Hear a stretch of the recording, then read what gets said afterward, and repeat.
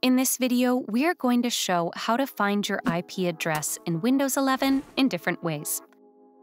You can find your local IP address on Windows by pressing the Windows and I keys to open Settings. Now navigate to Network and Internet.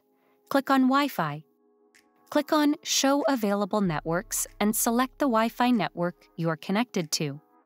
Now click on Properties and look for your IP address listed next to IPv4 address. Most of the time, this will be a dynamic IP address that can change periodically.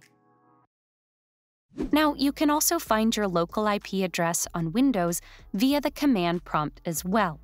Here's how to do it. Right-click on the Start icon and select Terminal Admin from the list. Select Yes on the UAC prompt. Now type in the following into the command prompt and press Enter. The tool will return a set of data that includes your IP address. Check the IPv4 address and you're done. Learned this nifty trick? Then why not elevate your other tech skills? Subscribe to Guiding Tech and delve into one of our specially curated videos just for you.